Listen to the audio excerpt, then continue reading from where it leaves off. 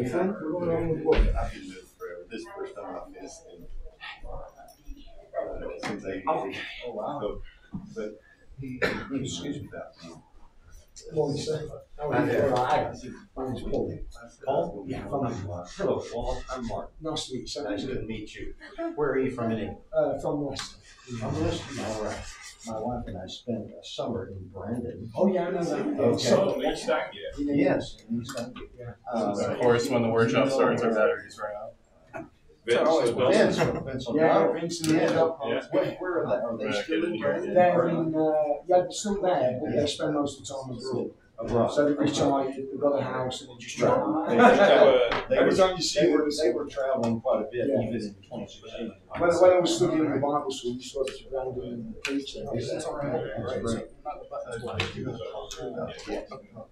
Yeah, he's always late. The last time I saw him, he was on the coast in Cornwall, which is southwest England. Yes. And he was walking one way, and he was walking when we met on the coast. Surprising, I'm sure.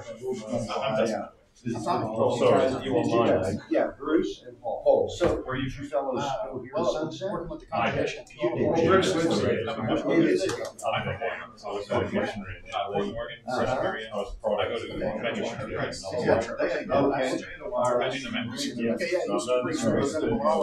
You're still with them. Still strong.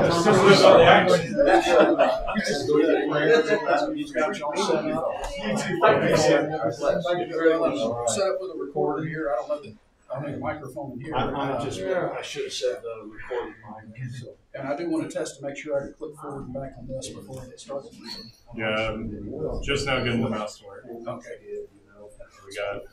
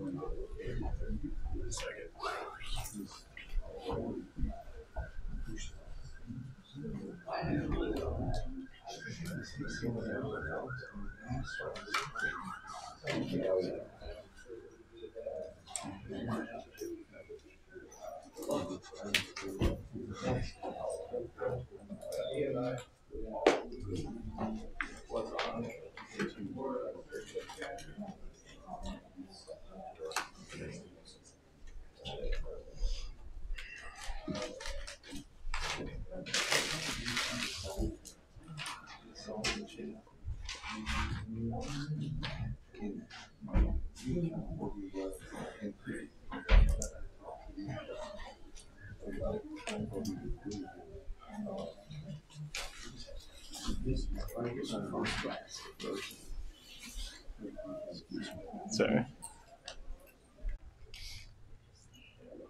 All right, we've got about 2 or 3 more minutes, so we'll wait and see if anyone else comes down. Get started soon. Oh,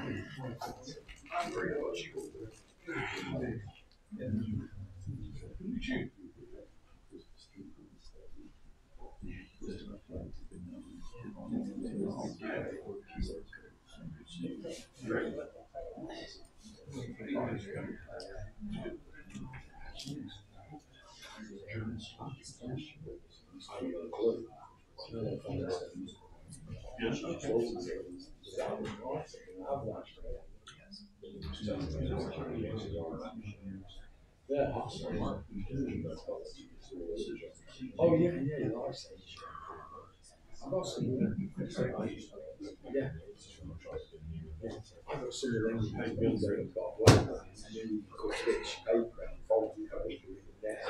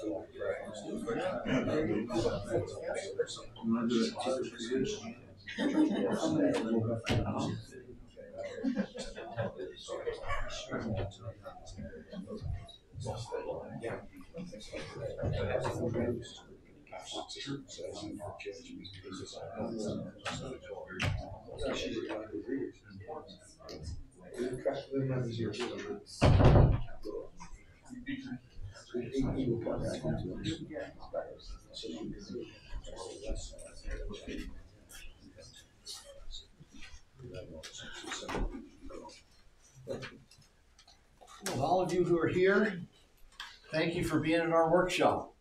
Most of you are alumni, and we're so grateful you've come back. And among the alumni, this young man right here, Tommy Maxwell. He was young when he came. Really, he wasn't.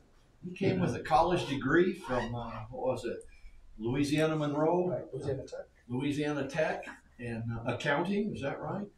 And had a long time desire, interest in preaching, came through the school, and was for a while, worked in Scotland and mission work there, and also in, I believe you were in Oklahoma for a while, but he's been in Puyallup, Washington. How long has it been now? Right at 2 years now in Washington. 2 years. His lovely wife, Pam, and Tommy, they have 3 children now, or 4? 4, 5, 6. 4, 5. Next year it'll be 5. In addition to his studies here, Tommy has done some graduate work, having already earned his master's degree and working toward a doctorate degree. And he's a good student, but he's also very good working with people. And he's got a lovely family. I just appreciate him for the ministry that he's doing.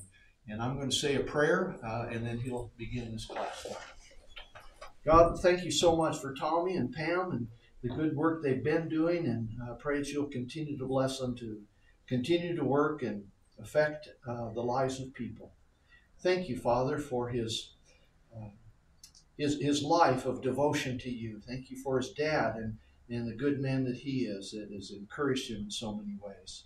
And I pray, Father, that you'll bless Tommy and encourage us with what he has to say. Keep him continually studying your word and studying ways to improve himself to be effective in ministry. Pray you'll bless all of us in this time together. In Jesus we pray. Amen. Amen. There's the word, brother. Well, it's a privilege to have the opportunity to be able to speak to you this morning about a topic that I'm passionate about, specifically in its relation to another thing that I'm passionate about, being church growth. But I think one of the key aspects of that is having a strong leadership. You're not going to have a healthy and growing church if you don't have strong leaders. Now, what we're going to be talking about in here primarily is the eldership, but some of the principles we're talking about really apply to leadership across the board when you're talking about in the church. But we're primarily talking about training the next generation of church elders. And I think that is vitally important to the church, and it is something that is that's needed. Now, what we're going to be looking at in this class, we're going to cover several areas of this. Why is this needed? Why is this so important? Who are we looking to select? If we're going to train men to be the next generation of church leaders, to help carry us into the next generation, to help lead us in making disciples for another generation, who are we looking for? What kind of characteristics? And what are we going to teach them to get them prepared? Because there's a lot of things that they need to have at least some exposure to before going into such an important work. And then when we get to the end of it, we'll spend at least, hopefully, a little bit of time looking at what we're doing in the church in Puyallup, Washington. As we have begun in the last several months, we've begun a program to try to identify and train several men as the next generation of elders there. And we're currently almost halfway through our first time through it. Which leads me to a couple of things that I think I need to get out of the way before I get into the material. First, this is still a work in progress.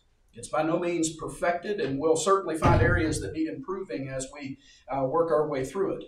And as such, I don't propose to have all the answers on the subject, especially as I myself, talking about elders, I'm not old enough to be one. I'm not qualified. So this has been developed and is being developed based on the need that the elders and I see within the church where we are at.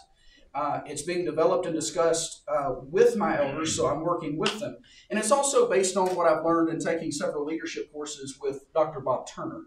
And so a lot of this material is coming from these men that I've learned from, men who are much wiser and much more experienced than I am.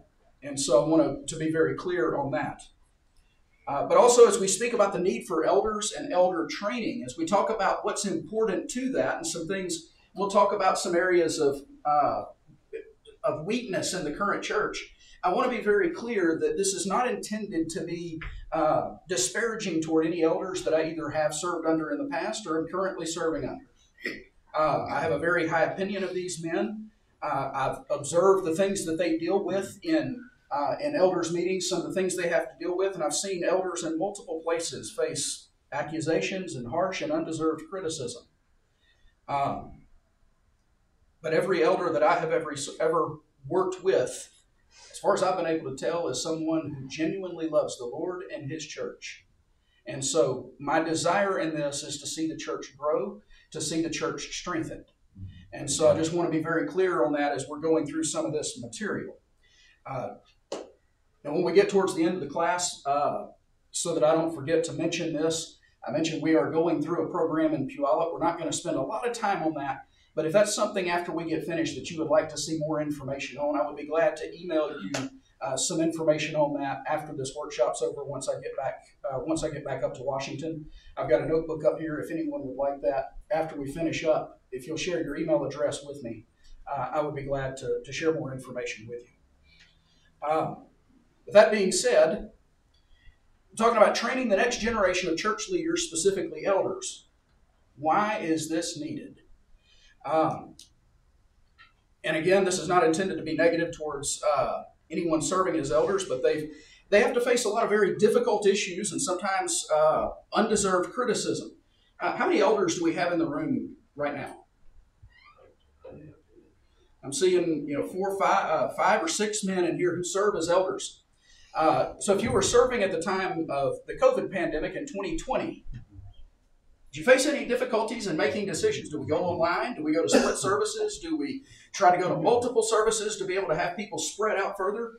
And regardless of the decision that you made, I'm going to guess probably every one of you heard some criticism for it. Because it seemed like to someone in the congregation, or usually multiple, there wasn't a way to make the right decision on that. Even though it was a situation that no one had ever faced that was serving as an elder, and you're faced with trying to do the best you can, it was a difficult situation. And so the leadership in our congregations is faced with a lot of very difficult things. But as we look at the state of leadership in a lot of congregations, we see churches that either don't have elders, churches who don't have enough elders, and in many cases there's no real plan or idea of where are we going to get men to serve in this capacity? What are we going to do about this need? And so without some plan, without some ideas, without taking action and being intentional, the leadership in a lot of our congregations is, to put it bluntly, can be in trouble. And so we need a way forward with this. And in many of our congregation, the elders that are serving, I would suggest have received little or no training in how to lead the Lord's church effectively prior to being put in that position. And the result, unfortunately, is that sometimes the church can be run more like a business than the church we read of in the New Testament. We see this. My PowerPoint's not working. I'm not sure if, well, if we can figure out how to get that working, I'll show you in a little while. But I'll go ahead and just read. I've got it in my notes. Gene Glenn and Mark Newton have written a book called Elder Preacher Relationships That Last. And they say in there that it's easy sometimes to allow the selection of elders to become a popularity contest, or we leave it to an elder search committee. And it seems today that we put more emphasis on the business aspect of leadership than the biblical aspect of leadership. We tend to look more at where a man is on the social ladder than how close he is to God. Let me see if that's... still stuck. In the first congregation where I served as the pulpit minister, one of my elders there had served prior to me some years for 21 years in preaching. He made the point that he had for 21 years he had sat through elders meetings, and before he became an elder, he said, having sat through all of these meetings, he said, I thought I knew what it was like to be an elder before I ever got into the position. And in interviewing him about some leadership succession stuff a little while back, he said, and I quote, when I became an elder, I really didn't know much about eldering. He said, I thought I knew what it meant. But when I got into the position, he said, I had no idea what that was actually like. And he expressed a desire for there to be something like some type of a class or a training program to help men who were being considered for that job to step into it more prepared. Now we expect and require, when we look at other leadership within the church, for instance, we expect, and if you read advertisements for preachers needed or preachers wanted, we expect our minister to have either a certificate from a school of preaching or sometimes, depending on the church, require even graduate degrees. But we don't tend to think much of preparation when it comes to the role of an elder, which is just as, if not more, important. That's right. In Acts chapter 20 and verse 28, the Apostle Paul, as he was speaking to the Ephesian elders, giving them his farewell, he said to them, be on guard for yourselves and for all the flock, among which, he says, that the Holy Spirit has made you overseers, to shepherd the church of God, which he purchased with his own blood. The role of leadership in the church has eternal consequence. But unfortunately, sometimes we throw men into the position without telling them what it's like at all. Bob Turner was sharing with me earlier and preparing for some of his work in leadership. He shared with me that one of the questions he asked of elderships when he talked to them, he asked them, what have you learned since becoming an elder that you wish you would have known before becoming one? And one of the responses he shared with me was, how many lives I would change. With the sentiment of, if he would have known the change and the impact, he would have done more to prepare ahead of time for the job that he was getting ready to do. Because the job of elder has eternal significance. We can't overstate the importance of the work that these men do. Future leaders then need to be taught something of what they're going to face before they're just thrown into the deep end. And observing elders in the 3 congregations that I've worked with, one in the UK working primarily with outreach, and then in South Central Oklahoma, Waurika, Oklahoma, with as the pulpit minister there now, and as the pulpit minister in Puyallup, Washington. One thing that I've observed in all 3 of these congregations is that the elders have to deal with some really difficult stuff. It can't be an easy job. And so if we're going to prepare them, we need to have these men exposed to some of the things that they're going to face whenever they get into the position. For example, the first time these men are taught something about conflict resolution doesn't need to be when they have angry member on each side of them demanding that you resolve this issue for us. That's not the way for that to begin. Now, there's always, stretching and growing, because learning something in a classroom and learning something in a more, in this type of environment is a little different than being in the situation itself, but we need to prepare them for some of the things that are coming. Finding those who, and so as we look for men to do this, finding those who fit the qualifications of elders is more than just going down the checklist of technicalities that they met all the requirements. Well, brother so-and-so filled in as a Bible class teacher a couple of times, he's able to teach. Now, don't misunderstand what I'm saying in this. We absolutely cannot dispense with any of the qualifications of elders that we read of in 1 Timothy 3 and Titus 1. Paul said in both of those, by inspiration of the Holy Spirit, that the elder must be, as he begins that list. And in the Greek, that comes from a term that should be translated as the elder absolutely must be. It is essential. It is necessary. These aren't optional. But what I mean is when we look at something like the qualification of being able to teach, is that it takes more than a warm body in front of a classroom to be a teacher. Is this someone who can actually equip the saints for the work of service? Is this someone who can impart wisdom and knowledge to those in the church that need it? That's what we're really looking for here. Are they able to do the job? Is this someone who has enough knowledge, Titus chapter 1 and verse 9, to refute those who contradict sound doctrine?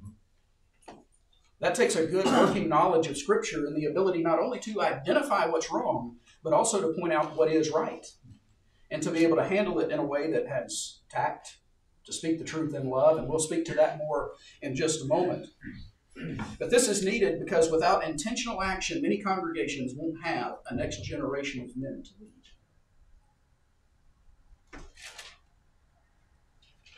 But leadership succession is biblical.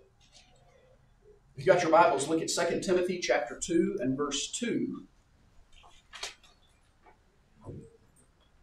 Paul told Timothy there, the things you've heard from me in the presence of many witnesses, trust these to faithful men who will be able to teach others also. You teach men who can teach men who can teach men who can teach men from generation to generation. Leadership succession within the church is a biblical concept. And so we need to have a way to train the next generation of leaders within the church. Now, as I mentioned before in Puyallup, we're in the process of developing and implementing a plan to train our next generation of elders. Our 3 current elders have identified the need for more men to lead, and I'm working together with them on developing a program, the one that we're using now, and going through it for the very first time. So we're kind of a work in progress, making some changes as we see as we go. Our approach isn't necessarily professional or polished or perfected by any means, but it's the response to a need that the church has. It's something that the group of us, the elders and ministers, have seen that we need, and it's going to be adapted as we work our way through it the first time and we learn what worked and what did we miss, what needs to be added. But as we look at training the next generation of elders, there's a couple of things that we need to think about. Number one, who are we going to pick? What are we going to teach them? Because you need to be selective. Who are you going to train to lead the church of Jesus Christ? Not everyone is cut out to be in leadership. And if you've ever been in church leadership, you know the difference. There are some that have a maturity. You can talk to them. You can be direct with them. And there are others you have to handle with kid gloves. Because they either get upset, they get offended at anything that gets thrown their way. You have to be selective. Who are you going to pick to be in this position? Because church leadership is not a popularity contest. It's not just about who's the most successful businessman. Who has spiritual maturity and the ability to lead people to Christ, the ability to mature people in Christ, the ability to set an example of what a faithful Christian is. And we see that, and we're not going to go through the list of qualifications of elders specifically, but you see that come through very clearly in those lists. And the first thing I would suggest to you is that we need to look for men of integrity. Amen. Without integrity, nothing else really matters. Because people are not going to willingly follow someone that they do not trust.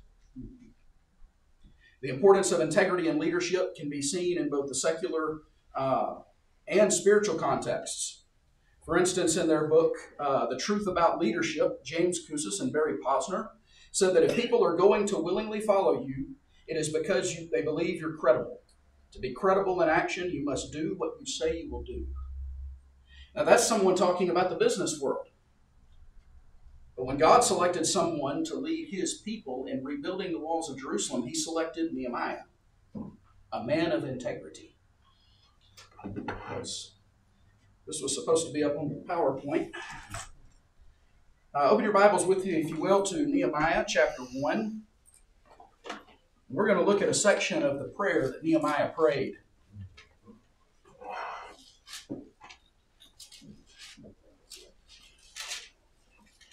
When God chooses someone to lead his people, he chooses someone who is honest. He chooses someone who is what he says he is. And there is a key part in this prayer as Nehemiah has just learned of the condition of Jerusalem and the walls of Jerusalem. He said, I heard these words, and this is verse 4. He said, I sat down and wept and mourned for days. I was fasting and praying before the God of heaven, and I said, I beseech you, O Lord God of heaven, The great and awesome God who preserves the covenant and loving kindness for those who love him and who keep his commandments. Let your ear now be attentive and your eyes open to hear the prayer of your servant, which I'm praying before you now, day and night on behalf of the sons of Israel, your servants, confessing the sins of the sons of Israel, which we've sinned against you. And so, he recognizes the reason that they're in the situation they're in. Why did they go into exile? Idolatry, sin, immorality, sin of every kind. But notice, in speaking of Nehemiah's integrity here, he doesn't pretend like it was just all of those guys over there sinned. Everyone else messed this up. He says here, I and my father's house have sinned. He acknowledges his part of the problem. It takes a humility and an integrity to do such a thing. In the qualifications of elders, Paul told Timothy they are to be above reproach and to have a good reputation with those outside the church. And part of this would have to do with his integrity and business dealings. How's he perceived in the community? If you've got a man who is known in the community for not being quite honest in his financial dealings, or being a little bit ugly and rude and maybe using some language he ought not whenever he's dealing with people in a secular context, that's not the guy you want lead the church. Yeah. Someone who is above reproach.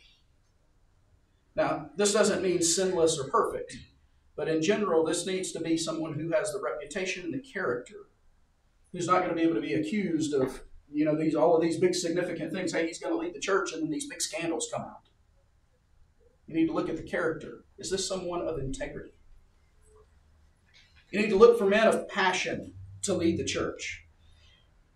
And what I mean by that, we think about passion, a lot of times we think about people who are, they get really excited and emotional. That's not what I'm talking about. Bob Turner writes in his book, Essential, passion is the fuel for leadership vision. Passion is the activist behind the achievement. Passion is the driving motivation within leaders. He goes on a little bit later to say that leaders without passion will not lead. They lose interest, they cannot inspire others, and they lack the drive to achieve their vision. In other words, a leader needs to be one who demonstrably believes what he claims. Is this someone, by his life and his choice and his commitments, is this someone who actually believes the message that he's saying?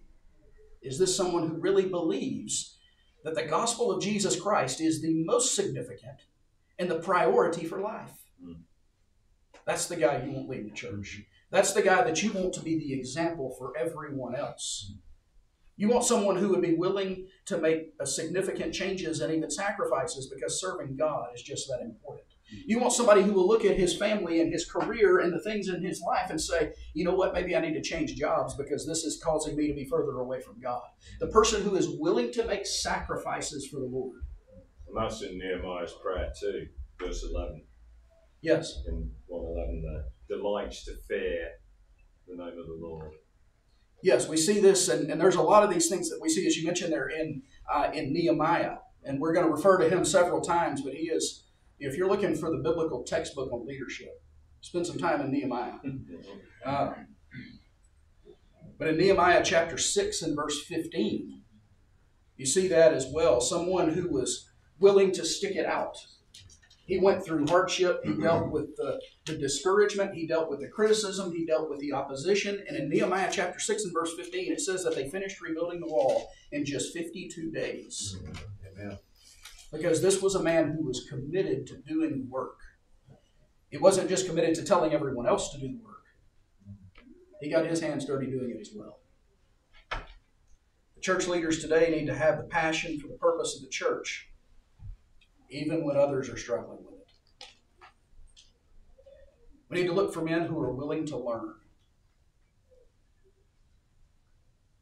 In the same book, The Truth About Leadership, Kouzes and Posner mentioned that the best leaders are the best learners. Those who will stay on top in their field, they'll continue to stay up to date. And they don't have this attitude of, well, I learned everything that I needed to know before and I've got it figured out. It doesn't take too long before that person gets into trouble. Willingness to learn indicates a level of humility and recognition that I don't have it all figured out. Or as The Apostle Peter wrote, 1 Peter 5 and verse 5, God is opposed to the proud but gives grace to the humble. Yeah. Any person in leadership, this should characterize every Christian, that we have a willingness to learn and grow and a desire to learn and grow. That's who you're looking for to lead the church. And finally, you want to look for men who are not driven by their emotions. Because when harsh and undeserved criticism comes up by sometimes an overly emotional member, someone who feels that they've been wronged or something has happened that's not right, you need men who are able to stay calm and collected even when the heat gets turned up. True.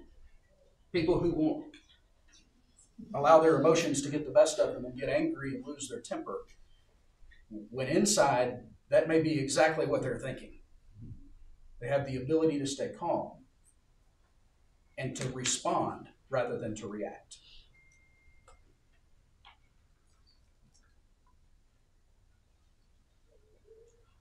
Now, as we train the next generation, there are several things that are important for us to teach them. And like I said, later on and after the class, I'll be glad to share the specific ways that we're doing this. I'll email you the information on what we're teaching and the specific things that we're doing in Puyallup. But some of the things in principle that you need to teach these men is, first off, they need to have a knowledge of the Bible and how to study it. The first and probably the most obvious thing that church leaders need to be competent in is the Word of God. If we're going to lead people towards Jesus Christ, it stands to reason that we need to have a good working knowledge of who He is and what His purpose is and what His mission is for us. That's right. We can't lead people to Him if we don't know Him ourselves. We'd already mentioned Titus chapter 1 and verse 9, that elders are to be those who have the ability to refute those who contradict sound doctrine. That can't happen if you don't have a good working knowledge of Scripture. It means that these men need to know the truth well enough to be able to not only recognize what's false, but to be able to point to what is true. And to say, here's what is correct, or to put things back into their proper context. You need to have men of vision and planning. A leader has to know where he's leading people to. Because I tell you, if the leader doesn't know where he's going, I promise you no one else does either. Without a clear vision, there's no target for the church to aim for, no clear goal for everyone to strive for. And unfortunately, what ends up happening in a lot of cases is the church becomes or gets to where it can be described as we see Israel described in the book of Judges. In those days, there was no king in Israel, and everyone did what was right in his own eyes. There's no clear direction. The leaders in the church need to be men of vision, men that have a plan, men that have goals, men that know where we're going and how are we going to get there. Who does God want us to become? Or as Jesus said in Matthew 15 and verse 14, if a blind man guides a blind man, both will fall into a pit. Aubrey Malphurs writes in his book, Developing a Vision for Ministry. He says a characteristic of far too many North American ministries in general, and churches in particular, is a lack of direction. They simply don't know where they're going, and many have not even thought about it. God has given the church a mission with eternal consequences. But do we have a plan? Do we have a vision for how are we going to do this? Have we even thought through it? A leader is one who spends time concentrating on the future of the church. Where would the Lord want us to be as a congregation in 5 years from now? Where would He want us to be 10 years, 15, 20 years from now? What does He want the next generation of this congregation to look like? And how are we going to get there? How are we going to prepare the next generation to be able to be effective, to be what God wants us to be? We need to teach men how to look into how to envision, how to think about the future and have a plan for it. The next generation of leaders needs to be trained in how to communicate. An essential part of leadership is being able to communicate. It's not enough to have an understanding, a vision, and a plan. It's got to be communicated to the church so that everyone can understand it. You may understand Scripture, but if you can't put that understanding into the mind of someone else, what good is it in a leadership position? You may have a vision and plan, but if it can't be communicated, it's no good if people can't understand it. Aubrey Malfers also wrote that leaders must be able to articulate what God has called them to do. Not being able to do so is to invite disaster. I want to look at a masterpiece of leadership communication, also in the book of Nehemiah. You go with me to Nehemiah chapter 2, verses 17 and 18. Nehemiah has gotten permission now from the king. We've already seen we've read part of his prayer in chapter 1. The Lord has sent him back to Jerusalem. I'm sorry, what verse again? That's Nehemiah chapter 2, verses 17 and 18. Then I said to them, now Nehemiah is speaking to the Jews. Here's the people that are going to get up and do the work. Because he knows what's got to happen. He's gone out and surveyed it. He knows what's got to happen. And now he's got to get it across to everybody else. Not just the information, but also motivation to get up and do it. I said to them, you see the bad situation we're in. Jerusalem is desolate. Its gates are burned by fire. Come, let us rebuild the wall of Jerusalem so that we will no longer be a reproach. I told them how the hand of my God had been favorable to me, and also about the king's words which he had spoken to me.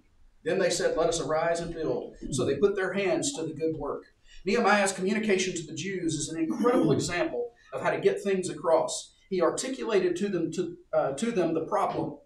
He didn't hide from what was actually going on. He didn't sugarcoat it or say, well, it's really not all that bad. But this place is in ruins. And so he articulated very clearly what the problem was. And he gave them the solution and the reason to do something about it. Let's rebuild. Well, that's simple. There's the plan. Here's what we need to do. Why? So that we will no longer be a reproach. He gave them a clear picture of the problem, a clear picture of what needed to happen to solve it, and he gave them a purpose for it. The next question might be, well, Nehemiah, how in the world do you think this is going to work out? Why do you think this would be successful? And that's where he gets into the next verse. I told them how the hand of my God had been favorable to me. This all sounds like a good idea, Nehemiah, but this will never work. Yeah, well, God's been with me. He's given me the favor of the king. Artaxerxes had already given him all of the documents that he would need to be able to travel to where he would need to go, to get the supplies and everything he would need to be able to rebuild. Nehemiah not only gave them a picture of the situation, he gave them the solution, the plan to fix it. He gave them the purpose for why to fix it, and then he gave them the motivation they needed to believe that this would actually work. God has been with us. Jesus Christ has given us a mission. Go into all the world, make disciples of all the nations, baptizing them in the name of the Father, Son, and the Holy Spirit, teaching them to observe all I've commanded you. Well, that's a real grand plan. How do we know that's going to work? I'll be with you always, even to the end of the age. But do we communicate that promise to the church? I'm going to tell you, that's one of the most motivating promises. There, we focus on the command there, the imperative of make disciples, and we need to give attention to it. But a lot of times, we get discouraged, nobody's interested, nobody is, so this will never work. But do we communicate to people? We're not alone. Leaders need to be taught how to communicate. We've got a mission, but our God goes with us. As we teach people how to communicate within the church, there are several things, several principles of effective communication that are important. First one being communication works better within relationship. It works better when the leader knows his people. The Apostle Peter wrote in 1 Peter chapter 5, the first 3 or 4 verses there, that the elder is to be among the flock. Communication works better. It comes across, it is listened to more when they're listening to someone that they have a relationship with. We need to speak positively. If the leaders of the church, and this applies to both ministers who speak and preach, it also applies to elders who are guiding the church. If they speak gloom and doom and pessimism, guess what the church is going to get? That's exactly what you're going to hear from the church. That's the attitude you're going to see. We need to speak positively. If the church is to believe that the future of the congregation is bright, that we can grow, that God will be with us, and this can be successful if we will go out faithfully and do what He told us to do, that we can succeed, and that God will give the increase, we've got to speak positively. The hand of our God is with us. We need to speak to the congregation in a way that they know we really believe what we're saying. We need to speak the truth in love. You know, you can say everything technically right and still be wrong. We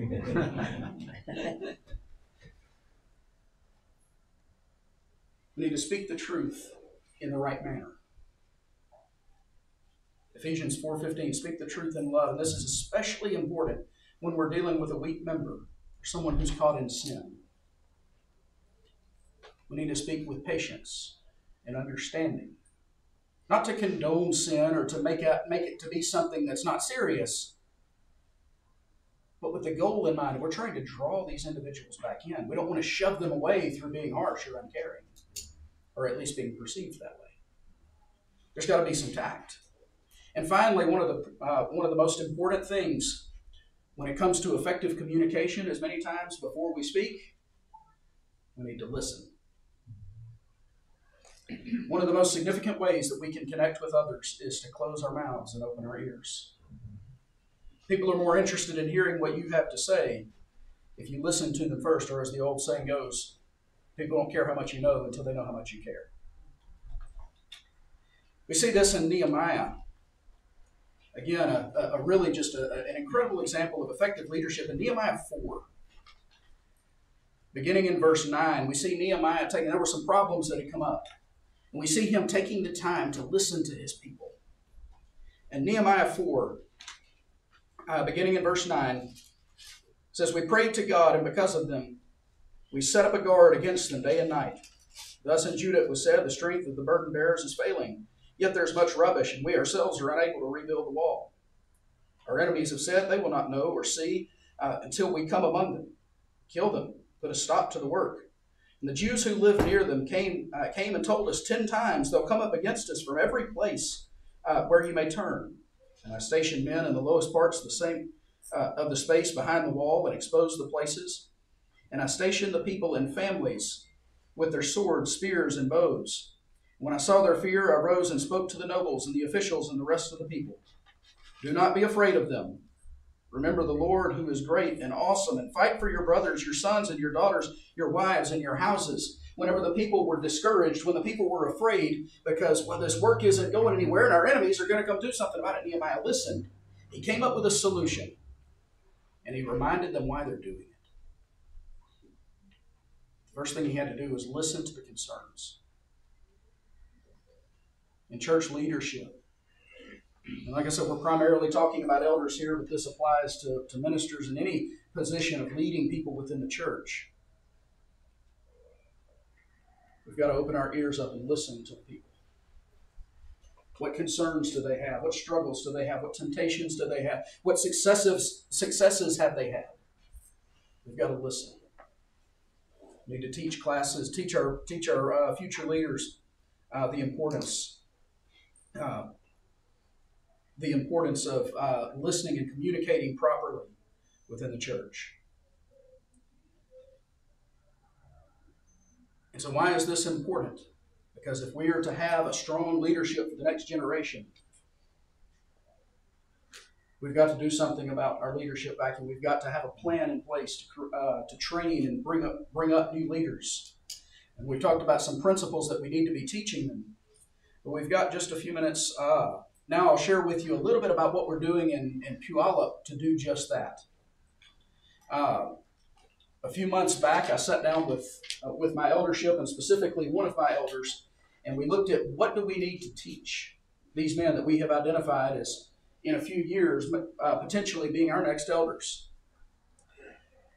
We've come up with a list of several classes that we're doing, and in Puyallup, what we're doing is teaching on Sunday afternoons. We have these men coming in an hour and a half before our evening service.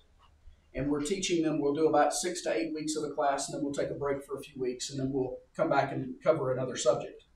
But the first thing that we covered with them, we did a class on spiritual formation or spiritual disciplines. This is foundational to church leadership. You can't lead someone to have a relationship with God if you don't already have one yourself. You can't lead someone where you've never been. And one of the things that we're doing in each of these classes, because a leader is one who will make commitments and who will make sacrifices. We are having these men read a book in each one of these and come in ready to discuss. In that class, we read the book, The Celebration of Discipline by Richard Foster. And so we've asked them to come in and discuss with us, and we're trying to set up more of a discussion class rather than just a lecture so that we can grow together and look at how can we draw closer to God. The second one that we did dealt with generic leadership principles, and really the second class and the third class went together, because the second one we dealt with some leadership principles, and we read a book that discussed some things more from a secular perspective. It looked at things like vision, it looked at things like integrity and subjects of that nature and why that's so important in leadership. And now we are in the middle of our third class where we're looking at a series of biblical leaders and looking at, say for instance, we look at Nehemiah. He had vision. He understood the purpose. He was a man who communicated effectively. And so he was a man of integrity. And so all of these things that we can read about in these secular books that are being observed in our world, not just in the church, but are being observed out there as being necessary for effective leadership. Here it is in Scripture. If we're going to lead God's people, we've got to have these things. And so we're looking at a series of biblical leaders. And in that particular class, we are in the middle of reading a book called Hand Me Another Brick by Charles Swindoll. It's a study of the book of Nehemiah and looking at the way that he communicated, looking at the way that he had an understanding of his purpose. And one of the most significant things I think in there is looking at how Nehemiah was a man of prayer. And that short book, like I said, if you want a textbook in the Bible on what good leadership is, go look at Nehemiah. In that short book, we have no less than a dozen times that he prayed that's recorded. If you want to be a spiritual leader, you've got to be a man of prayer. Mm-hmm. Where we're going in the future, and this is where we haven't made it yet, because like I said, we're still in the first time through this, we're going to have a class on mentoring. And we're going to look at how do you reproduce yourself in the role that you're in. And we're going to look at examples such as Moses and his relationship with Joshua. We're going to look at Paul with Timothy and Titus, and Jesus with his apostles. And how do we train the next generation to teach them? How do you then do or how do you reproduce yourself in the work you're already doing and have them looking out to people that they can bring along as well? Because leadership succession needs to be a perpetual thing. We're also going to have a class on conflict resolution and difficult doctrinal issues. Because as I mentioned, elders have to deal with sometimes angry people who are in conflict either with one another or sometimes people that are in conflict with church leadership. And that's when, the heat gets turned up. It's not, sometimes tempers can flare, and that's hard if you've never been exposed to how do you calm down a situation, how do you de-escalate something if you've never been exposed to that. It's going to be very difficult to learn it on the spot when you've got somebody really angry that's demanding a solution right now. We're also within that going to look at some of the more divisive and difficult subjects within the brotherhood. How are you going to handle it whenever somebody comes in and they make a really good sounding argument that, we need to roll a piano in here next week? How are you going to handle it? We're going to discuss that. What does Scripture say? What's the purpose of our singing? We're going to look at issues such as marriage, divorce, and remarriage. We're going to look at issues like women's roles, things that we've seen cause lots of division within the brotherhood. Leaders, future elders, need to be prepared for these sorts of things. Because if Satan can divide the church, he will divide the church. Amen. And we need to be prepared for what are these divisive issues that are going to come up. And we're going to look at some of these difficult subjects that come up, things that have caused problems in our brotherhood. how are you going to be prepared to handle it? Because the time to prepare is not when the problem arises. Amen. We talked about the need for communication. One of our current elders who teaches professionally is going to teach these men a class on, and I'm particularly excited about this one because I get to be a participant and get to listen in on one of the best Bible class teachers I've ever sat under on how to teach an effective Bible class. We've got an elder in Puyallup that is one of the best Bible class teachers I've ever heard. And I'm really excited to be able to sit in that class and try to learn from him. How can I improve? But I'm excited to get to hear what he'll have to share on that. And then finally, again, communicating God's Word, being able to study it and being able to articulate it. We are going to, we'll finish it out with a course on homiletics. Because if men are to lead the church, they need to be able to communicate the Word of God. And we're going to have every one of them stand up and preach a sermon. Not just in theory, you've prepared something that looks good. Stand up and do it. And we're going to schedule that for them. We've still got some other things that we need to set in place on our program, but these are what we're working on, what we've got so far. And in the homiletics course, what we'll be doing is using the Stafford North book, Preaching, Man and Method.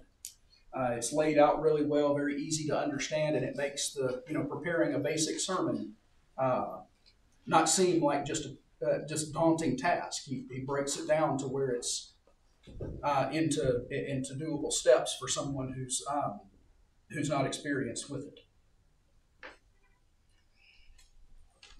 What sort of time frame for all of this?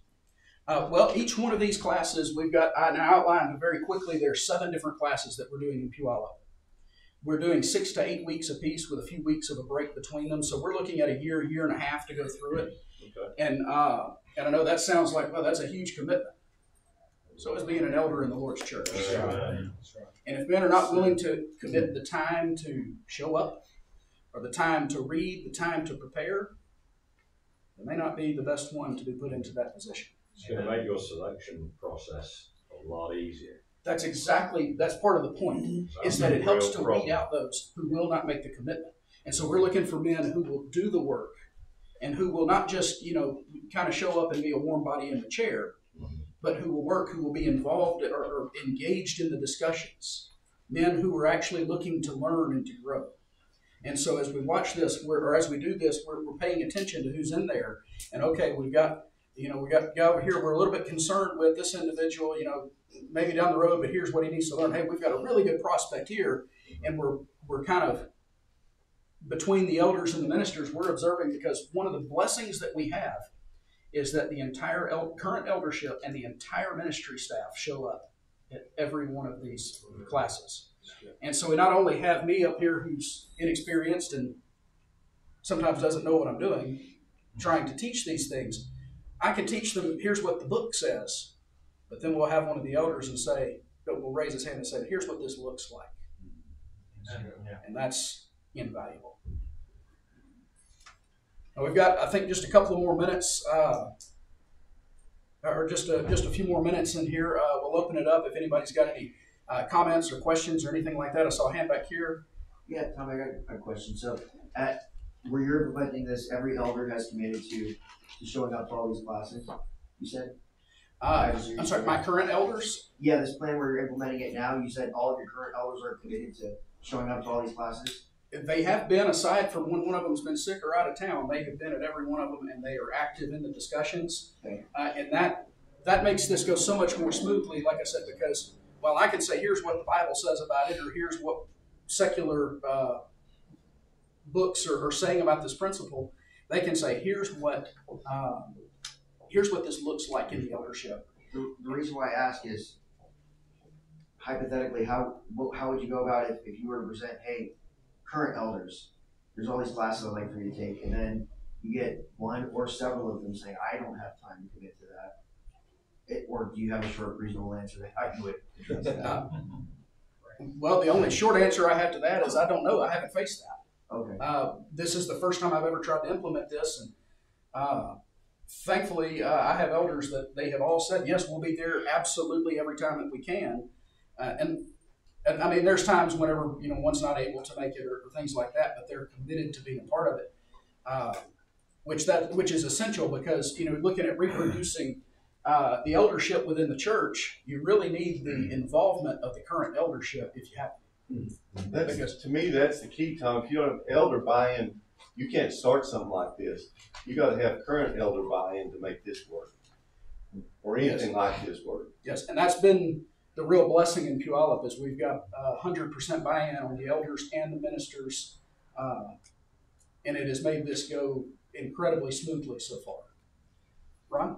I wonder how you go about selecting men to attend these classes. Are they like close to the age, or maybe even they're young in their 20s, and this would be a great value to them for 20 years later? But I'm just curious who you choose and how you go about it. Well, who we're choosing, it's not tied specifically to an age. We've got a couple that have been in their 20s, but mainly we're looking at mid 30s and up of men who have some experience. But we're looking at character. We're looking at their families, or these men who are teaching their kids. They have faithful families. We're looking at the maturity level of their involvement with the church. Are these men who are involved in teaching? We look really hard at our deacons, because they're already doing some really good works. But it's a hand-selected group that comes from the suggestions within the eldership and the ministry staff. We're looking out saying, here's someone that I see who has potential. And then we're contacting them individually and bringing them into the group. If you're, for us, we're quite a young congregation. We're a new congregation that's grown vast, so there's a lot of people. So obviously a lot of the work I tend to be doing myself, as a kind of an eldership role, where I'm not an elder.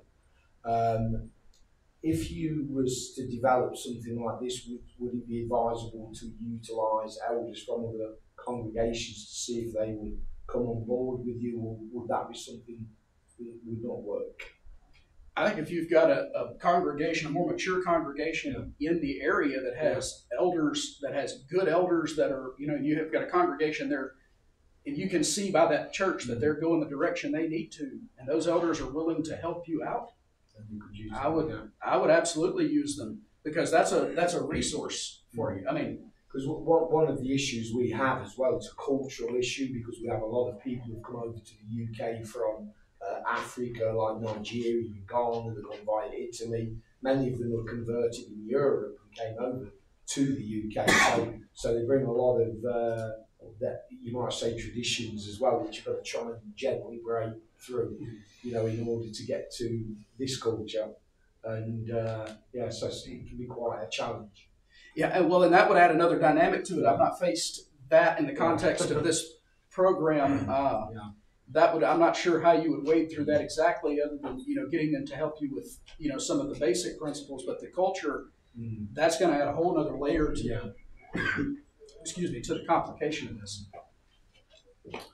You're using Nehemiah as an example of leadership there, and I've heard Nehemiah used in a lot of this is how to be a good Christian leader. How do you deal with the end of the book of Nehemiah? He goes away and he comes back and everything's gone to pot. There's a guy living in the temple. People are violating the Sabbath. And Nehemiah starts slapping people and pulling hair out and stuff like that. I mean, I'm curious how you handle the end of that book. If it's just, leaders aren't perfect, or if it's just you can be a great leader and you're still going to, if the people's hearts aren't there, they're not going to turn back to God, So I don't know. I'm just curious how you deal with that. Yeah, don't advise them to slap people. Well, again, I wouldn't advise those actions specifically within the church. I think you mentioned a couple of things there. Number one, you mentioned something really important there. There is no such thing as the perfect leader save for Jesus Christ. But one of the things you see in Nehemiah there, and I'm speaking about a principle here, is his intolerance for sin. He saw things that were wrong, and this absolutely can't stand. You see that when Israel got defeated at Ai, there's sin in the camp. And so, Joshua falls on his face, and You know, he's praying before the Lord, we've been defeated, and why is this happening? And God says, what are you doing on your face? Get up. There's sin in the camp. Go deal with it. And he gives him instructions on how to do it. But you see Nehemiah dealing with the sin. Now, like I said, there's not an exact parallel because, you know, I mean, you can't really start suggesting that you go pull people's hair out. You're in sin, you know. I had a teacher who told me that you can give people the right foot of fellowship sometimes. There you go. I guess that's what was going on here. Any other questions, comments? Did you present it to the entire congregation that this is what we're going to be doing? Keep a lookout, or I mean, did you present it that way, or just invitation only? We've done this invitation only, specifically hand-selected by current leaders, because there are, in some contexts, this wouldn't necessarily be the case everywhere. There are a lot of variables here that, you know, logistically, how would you do this in another church? The way we're going about doing the training in Puyallup may not be the best in, Surprise, Arizona. There's gonna, or Leicester, England. There's gonna be some variables to the congregations. In Puyallup, we're doing it. Who is being selected? Because, as I mentioned, not everyone is cut out for church leadership. Not everyone is cut out. This is an eternally significant job. And not everyone has the maturity. And you have some, if you open it up to everyone, you have some who think they have the maturity who will derail the class. I was come back to the comment he made, okay, which is true. We've been working in Paris, you know, with the congregation. We had 21 nationalities, okay, and then most churches in Europe not made up of local people, but foreign people. You know, so like in Paris, we have people from Israel. So therefore, you have to have a lot of wisdom, a lot of patience, and talk to them, listen to them, you know, to hear what they feedback, what they say about the church in the country. Because what happened is many times they want to impose the way of doing things as they do back in their country. That's right. That's right. And that's, you know, so it's a difficult task to handle. So you have to pray, a lot of patience, and be listening. Amen. Well, the only document that is transcultural is the Bible, so that's where we've got to stick. That's some good information on dealing with multiple cultures. Like I said, within our context, we've not had to deal with that particular thing, but I know Roland here has in his work in Paris, and so I'm sure he probably has a great deal more insight on how to deal with that problem. I'll get his email. You got my email? I think we're just about out of time, so Thank you. We'll close up there. I appreciate everyone's comments and attention. Thank you for coming. Thank you. That was great. If you want any more information on what we're doing in Puyallup, I'll be glad to share it with you. We have the boss. Go from Leicester then. No, originally.